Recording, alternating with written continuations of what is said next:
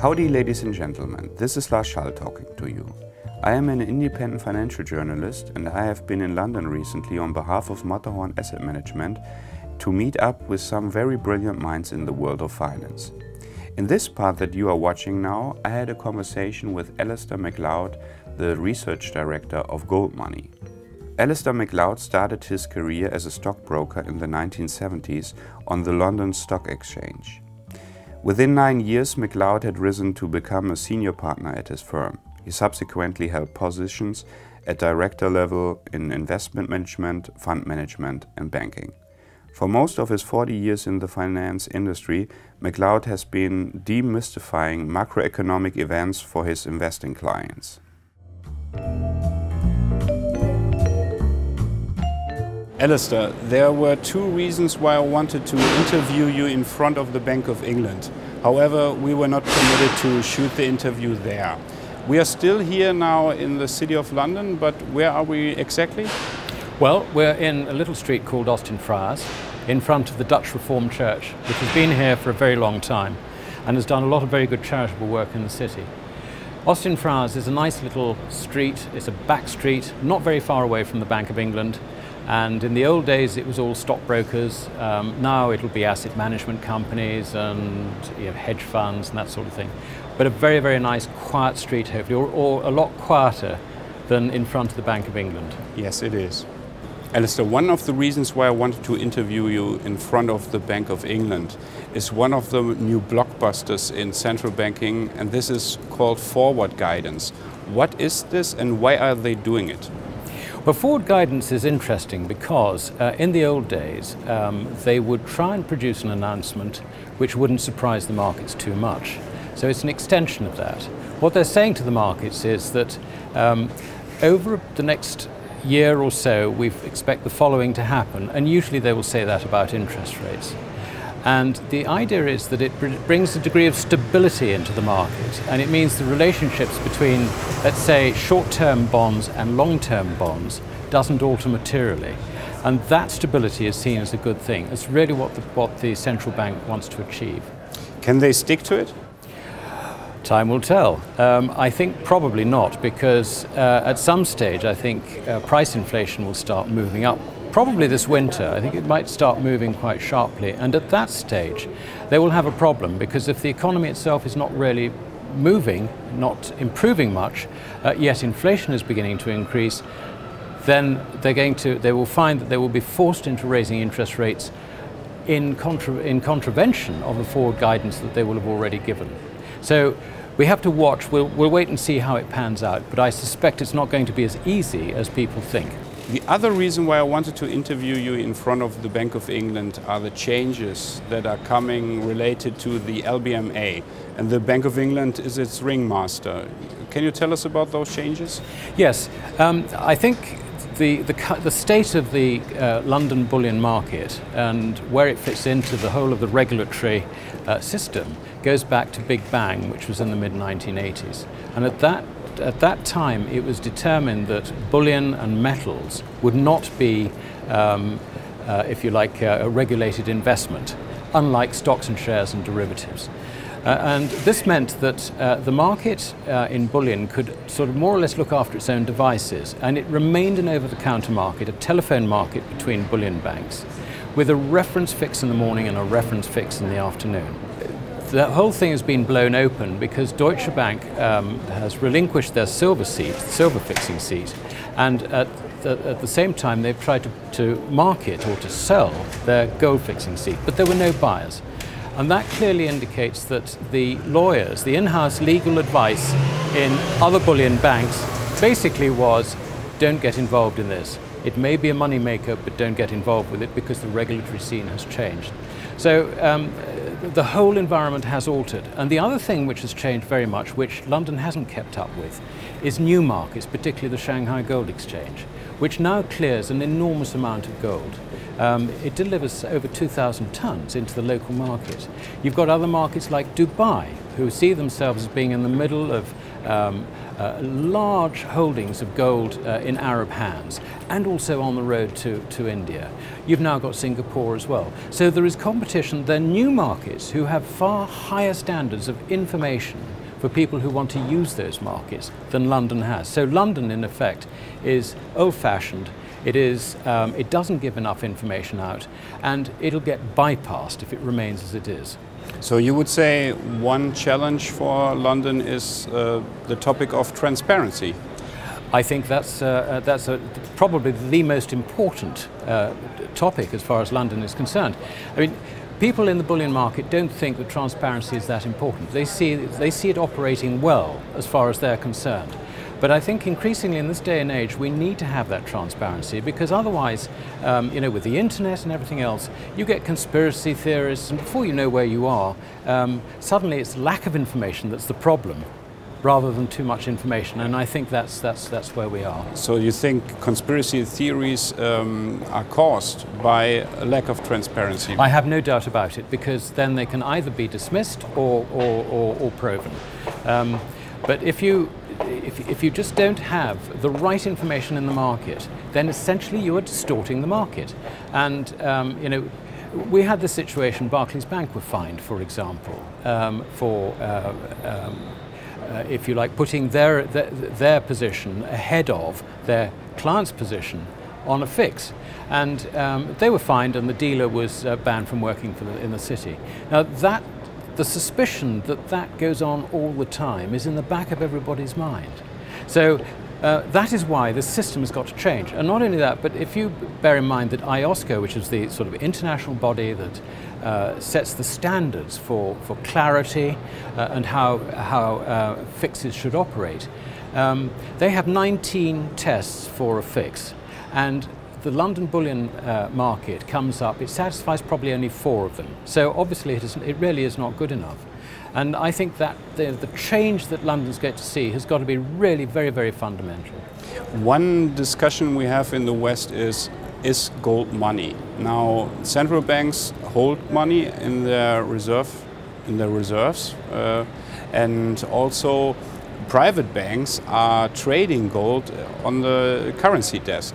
So it's pretty obvious that it is money. Why is gold money? Well, I can answer it another way. Over the last 20 years, Asia has developed enormously. And you have 3.5 billion people, maybe 4 billion if you include Southeast Asia. And they regard gold as money. It's actually as simple as that.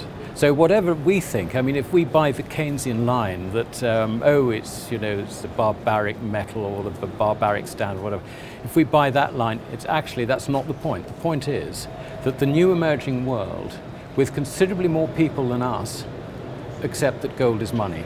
And furthermore, the Chinese are actively promoting it as an investment medium amongst their own people. And do you think the Chinese state is buying gold to prop up the strength of the yuan? Without a doubt. What the rationale is, whether it's to do with their own currency or not, I think is an open question. But you never ever see 1 kilo bars minted by Chinese state-owned refiners in the market. And that clearly tells me that the government takes all its own production. And not only does it take all its own production, but it also refines gold from Mongolia and various other countries in Asia. As well as that, it's got contracts all around Africa to take doré and to mine it, even where they don't own the mines. And it is trying to do the same with Australia. So you can see that progressively, greater and greater amounts of gold bullion are actually bypassing the London market. Yeah. So, and that's what we've got to deal with. Will the Shanghai Cooperation Organization be the player in the gold market in the future? Well, it's interesting because I think all the members of the Shanghai Cooperation Organization are buyers of gold, or at least their central banks are. As well as that, the associates who intend to join in future tend to be buyers of gold. I mean, Turkey, for example, they have indicated a desire to join the Shanghai Cooperation Organization now that their ambitions to join the European Union have fallen by the wayside. And guess what? They're buyers of gold. The Turkish people use gold all the time. I mean, they would prefer gold in transactions for many, many things. which is hardly surprising when you bear in mind that the Turkish lira, they lopped 6 noughts off it in 2004. So, the Turkish people do not trust paper money. And if we can talk about India for a moment, I first went out to India in 1965. In those days, the price of gold in rupees was about 160 rupees an ounce. Today it is 90,000 rupees an ounce. So for the farmer, for the lower middle classes, as it were, the people who just managed to put a little bit aside for the security of their families, for them gold is always the preferred investment medium. For that very, very reason, it's the only thing which has really retained its purchasing power. What are your thoughts on the energy deal between China and Russia? And do you think that energy products can be bought in the future in gold? That's an interesting question. I don't know the answer to that question. But the deal between Russia and China, I think, was being planned a long time ago. It is, after all, part of the reason that the Shanghai Cooperation Organization was set up. The problem with Ukraine is that it's probably accelerated that, and it has suited Russia in particular to send a signal to Western Europe that, look, we don't need your business. We've got enough business selling our gas to someone else. So, and that, I think, is a very, very important part of the geopolitical game, the chess game that's being played at the moment between Russia and Europe. Yeah. And what are your thoughts on the fact that the Russians are developing payment system outside of SWIFT? Doesn't surprise me. I think all these countries noted what happened to Iran. First of all, the Americans closed down their US dollar bank accounts. And then they lent on the SWIFT organization, which is based in Brussels, which deals with settlements in all the other currencies, so that SWIFT refused to accept any transactions which involved Iran. Now, if you're Russia or any country, not, if you like, in the Western axis, wanting that degree of independence, this is a very, very worrying thing. It means that you cannot be independent internationally unless you make your own arrangements. And that, I think, is basically why Russia is looking at making itself really very, very independent, if you like, from the West financially. And I think in that sense, the sanctions that the West is trying to impose on Russia is probably hurrying up a process which was happening anyway. And so do the Asians buy gold because they perceive gold as independent money? Yes, they do. They understand it. I mean, they don't necessarily have a high degree of sophistication in their analysis of gold. But the one thing they do know, Lars, is that gold retains its value. It cannot be printed by the government. It's the one thing which you can own and you can put to one side, and it can be used as money in an emergency. Indeed, the Indian farmers do that all the time. When their crops fail, they go out and they borrow money for next year's seed corn using gold as collateral. So gold is very much part of everybody's thinking in Asia, and that's something we mustn't ignore.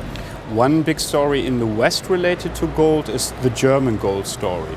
There is gold stored here at the Bank of England, more stored at the New York Fed. What are your thoughts on this topic? I was absolutely amazed that the Fed didn't return more of the Bundesbank's gold. It is the Bundesbank's gold, and they should have been prepared to ship 1,536 tons, which I think is more or less the total amount of Bundesbank gold, which is held by the Fed. That should have been shipped back. As it was, they came out with an agreement to only ship 300 tons under some pretext that, oh, well, this is all we can sort of do at the moment, and the Bundesbank saying, well, you know, we've got to make storage arrangements and all the rest of it, so we'll do 300 tons at the moment. In the first year, if I had been the Fed, I think I would have come up with more than 5 tons. It's laughable, only 5 tons. And that's sending a clear signal, and this is why we need proper information, because this may be wrong, but in the absence of proper information, it's sending a clear signal that that gold does not exist. And that, I think, is extremely important. It's a matter for the Bundesbank, and it's something which I think that the hard money cadre in the Bundesbank, who thank goodness is still there to a degree anyway, they must be absolutely livid about it, really angry about this. But you know, I think if I was the Bundesbank, I'd be in the market buying gold because I know it's not in New York. One of the reasons why the Germans say they have the gold there still in New York and London is because they want to have some flexibility in the event of a currency crisis. Now, would be gold the winner of a currency crisis? I think that's a nonsense argument, because if you get a currency crisis, what do central banks do? Just produce swap lines. Yeah. It really doesn't matter. Yeah, it really doesn't matter. So this makes no sense at all what they say, and they're saying it. It doesn't make any sense to me at all. Yeah. No. But I did not make this up. They said this. Yeah.